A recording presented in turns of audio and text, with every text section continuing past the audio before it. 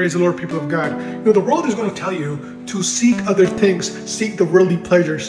But as Christians, we need to seek Christ.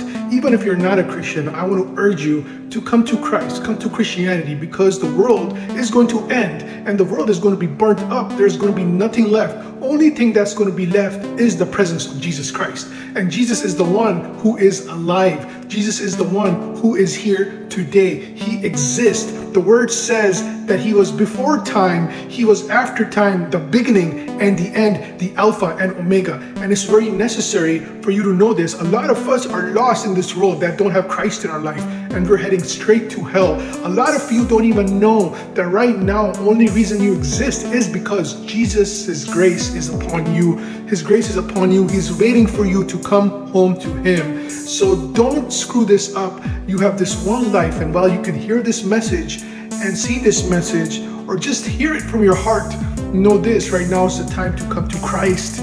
Commit to Christ, leave all your sins behind, and come and serve the living God, because his kingdom is going to last forever. And if you're not in the sight of Christ, you can be from another faith and believe in another faith, but all the other faiths are going to lead to Lucifer. There's only one faith that leads to Christ, and that's Christianity. So come home, son.